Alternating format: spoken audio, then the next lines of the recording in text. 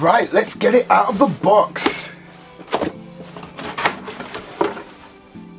Oh, straight away, it's giving me Chris Vector and Honey Badger, yes. Anyway, first, let's see what we get in terms of accessories.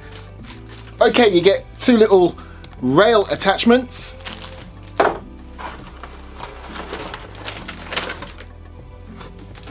Oh, look at the size of this thing. A very long Allen key, a KWA sticker, and I believe the rest will be some form of instruction manual. No, this is not an instruction manual. And it's not in English, so let's forget about that bit. Ah, here we go, here's the instruction manual. Nice, and you can see the two variants right there. This is the one I'm unboxing today. It's the TK45c operator's manual. Looks pretty decent. Yeah, pretty.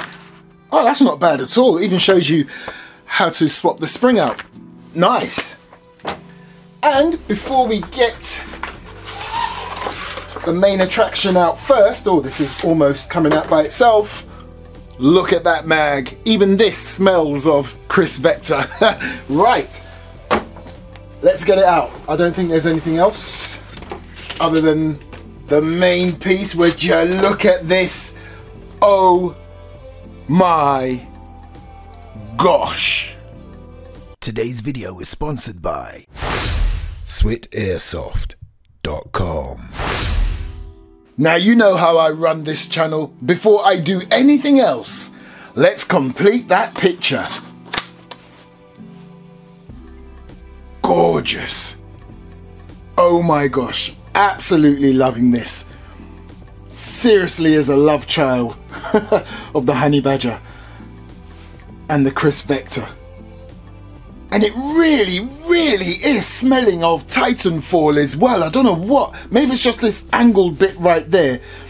If you check out some of the weapons on Titanfall, you'll see what I'm talking about.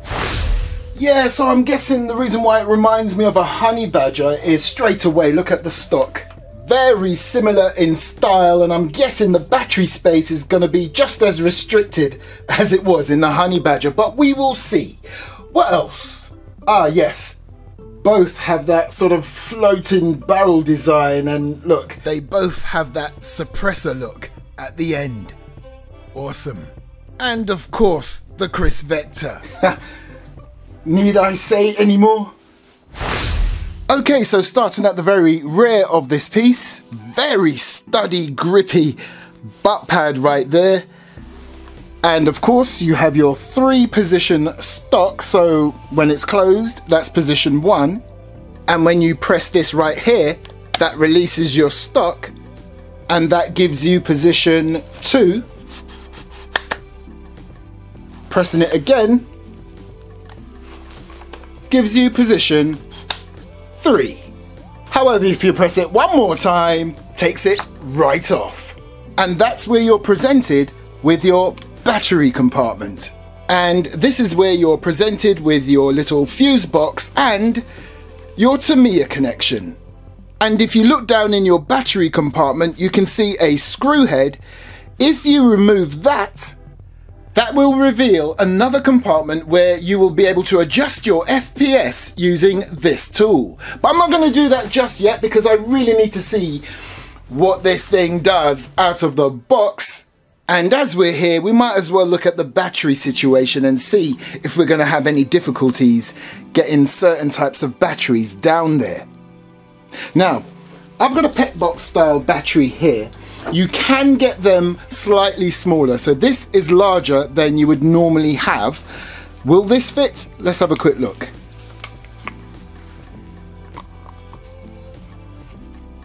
Okay, just about. It's only just about protruding at the top. Let me move the cables out of the way, look. Can it go in? Hang on, let me just try it another way. If it can go in flat this way. Nope, nope, that is too big to go in that way, so it has to go in at an angle, and it only just gets in there. And I'm not too sure if this cap is going to like that. And then of course you've got to look at getting all this cabling and all that paraphernalia down there too. So I suggest that's going to be a bit of a squeeze. However,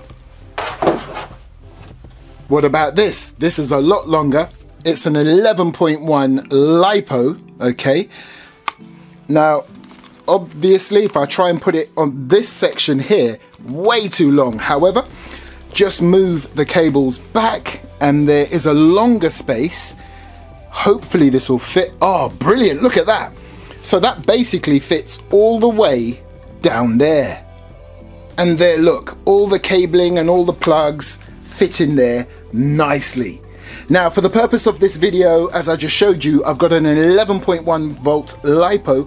I have seen on certain websites that it's recommended that you use 7.4, but I have seen some people run an 11.1 in this bad boy with no issues. But for this video, we're just going to run with the 11.1. This thing looks so sweet. So let's continue with the features before I actually test it. So we've done the stock area. I'll just show you right here. You've got your rear sling point on either side. And then if we go down towards this texturized grip, not only on the sides, but also on the back and on the front. And from what I can see, yep, if you look on the bottom, that's your access to your motor. You can even see it down there. And then you have your hand guard there moving up. You've got your trigger guard there with your trigger. And then you have your fire selector switch. Now the cool thing about this particular model, the TK45, okay, both versions, it's so friendly towards lefties and righties. So, fire selector switch, safe, semi, full auto, but it's on both sides. Let's just flip that back. And then you've got this rather large and handy mag release. Again, on both sides. And then moving on up, you've got your bolt release, and yes, you guessed it, it's on both sides, but of a different design. Right there.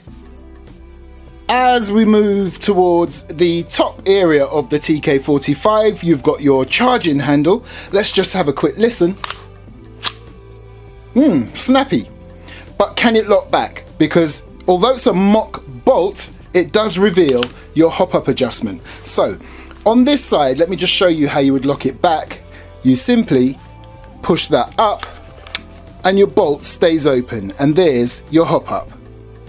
Now to release the bolt, you simply push down on that, but note, I've moved the stock back one position just to give you a bit more room so you get easier access. However, even with the stock closed, you can still get to it, but you have a slight obstruction by these bars right here. And watch the bolt close. Nice. Now I must admit, when you release the bolt, the sound of that bolt, yeah, a bit weak. So let me just show you on the other side with the paddle bolt lock and release right here. So if you just push on the bottom bit right there, let go of your charging handle, you will see that once again, your bolt stays open. I'm now going to release the bolt, have a listen again. It's a very small click, but your bolt is now closed. So continuing on the top, you've got these nice PTS flip up sights, and you can change the sight picture. So if you look right there, you've got a large peephole right on the top, and if I just show you on this side, simply by pushing that up, you can change your sight picture. And of course, you can adjust it for windage. And then across the top, you've got this generous amount of rail space for such a compact weapon. And then of course, we get to the front sight. And just like the rear sight, you can flip it up and it can be adjusted for elevation using the wheel right here. Take a look at this front post.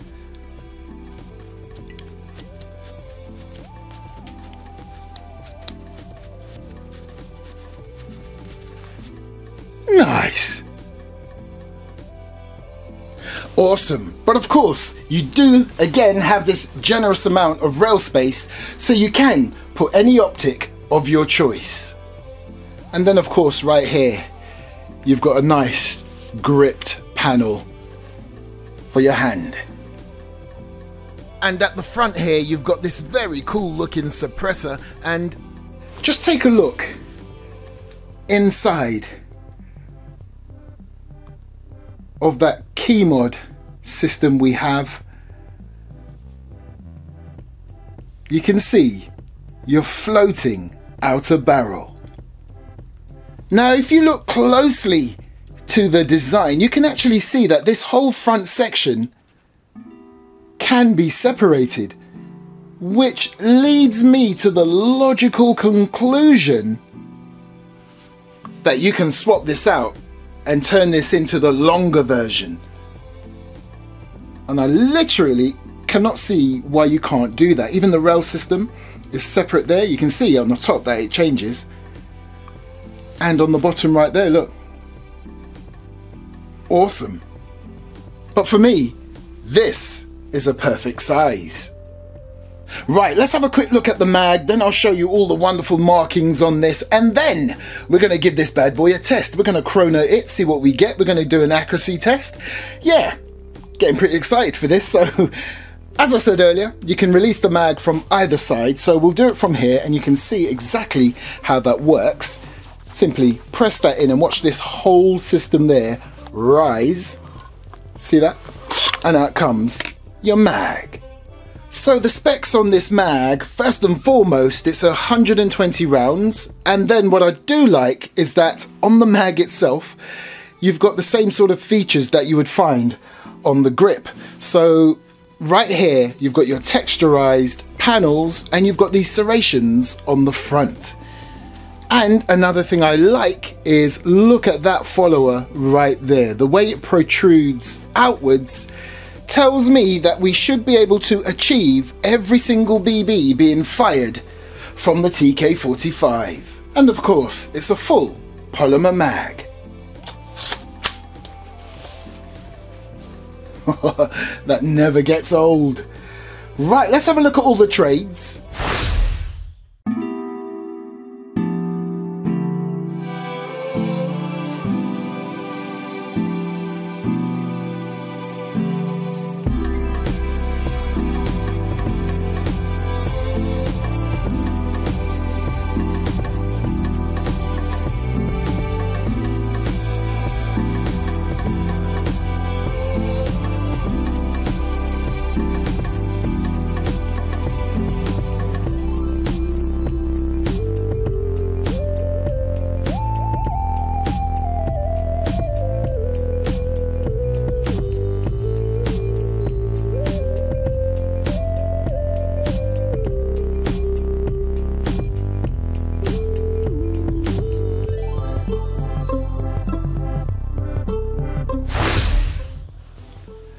Right now, this thing ain't no good if it doesn't work. So let's test this. This is the very first time I'm going to be firing this. So let's put it straight onto semi-auto. Listen up.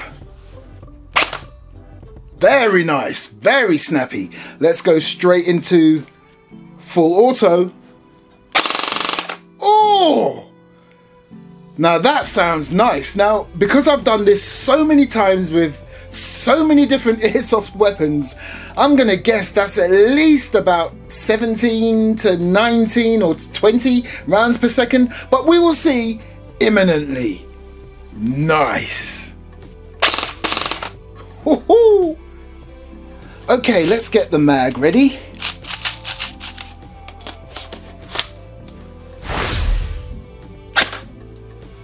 .338, 335, 334.6, 334.6 again, nice. 335.3, 334, 335.3, one more. 334.6, and that, my airsoft friends, is absolutely perfect for CQB gameplay. And the consistency is amazing. Right, let's hit that fun switch.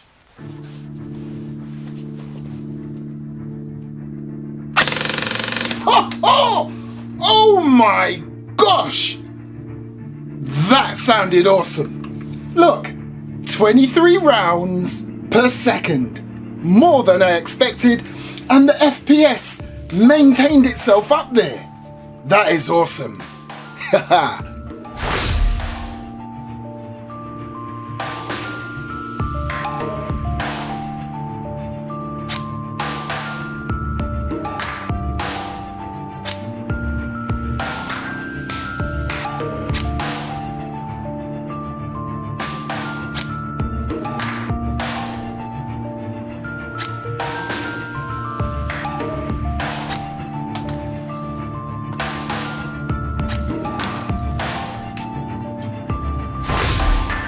I'm just showing you this still shot right here with my finger right up against the target just to give you an idea how tight all of those shots were.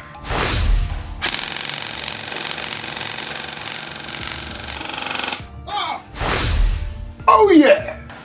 Do you know what? Sometimes these copyright laws, they're a good thing. Don't get me wrong, but sometimes they can be annoying, because right now it would have been so awesome for a pair of dark glasses and something else to appear on screen and a few seconds of that famous Dr. Dre beat. That's how gangster that was. Now, just before I go into what I like about this and what I don't like about it, there is something else that is not too dissimilar, well, certain aspects of it is not too dissimilar to this TK45. So, when this bad boy arrived via parcel force, Swit Airsoft also included something else. This bad boy. Now, don't be thinking it's just a combat machine. This is the ARP9, and I'll be doing a separate video for this. Look at this.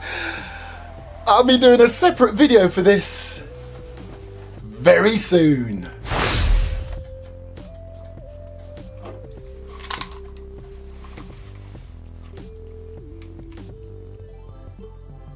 So apparently if I turn it clockwise, that will increase the FPS. So that's what we're going to do. Now I only turned the FPS adjustment thing a little. Okay, so we were getting about what, 3.5, something around that. I'm not too sure, but you can always look back. In fact, I'll tell you because I'll be looking at it during the edit, so I'll just do a voiceover. And I can confirm about 335 FPS before I made the adjustments. 342.3, and you know what? And 342.3 again, that's excellent, the consistency. Well, that is true testimony because I only turned it a little. I didn't want to go all the way up because I'm not too sure if it will go above what we're legally allowed. So I'm going to look into this a bit more because in the UK, as I've told you many times, we're allowed up to 370 if an airsoft weapon is capable of full auto. If it's semi-auto only or single shots, we're allowed up to a whopping 520. But yeah, I turned this adjustment just a little and the FPS has gone up just a little. I'll do a bit more research, I'll crank it right to the top and I may just drop the results on Instagram. So what are my initial thoughts about this KWA RONIN TK45c, the Tekken? Well, it's a solid piece. A lot of it is strong polymer, but the main receiver and the trigger and of course the key mod system, the barrel, outer and inner, the bars that the stock run on, that's all metal. But everything else like the magwell, the mag, the grip, the stock, that is all polymer. Oh, and of course, the rail on top and the integrated rail on the lower is all metal. Now, both of the sights are polymer, but there are elements of metal in there. But in terms of how they perform and what they look like, I still think they're quite nice, even though they're not full metal sights. Overall, I'm very impressed with the rate of fire, I am impressed with how this thing performs, but this is just an initial look at this piece. But the one thing that really gets me with this particular model, and it kind of reminds me again of the Honey Badger, you really are limited for battery space. You really are. Don't matter what people tell you, you're limited. So that battery that I showed you earlier, the longer one that fit down there, pretty much anything that you can buy for the Chris Vector, and isn't it ironic? The Chris Vector is very similar. You have to have a specific size battery to fit in the Chris Vector. If you can get a battery to fit in your Chris Vector, it will fit in this bad boy. So take that as a sort of a benchmark. Same with the Honey Badger. If you can find a battery to fit in that, it should fit in this TK45. Now there are two versions of this. You can go to the SwitAirsoft.com website and see both. I'll have both links down in the video description. And that little sneak preview I gave you of the ARP9, there's also a link down there too. Thanks again to SwitAirsoft.com, and thank you for watching another Airsoft Mike video.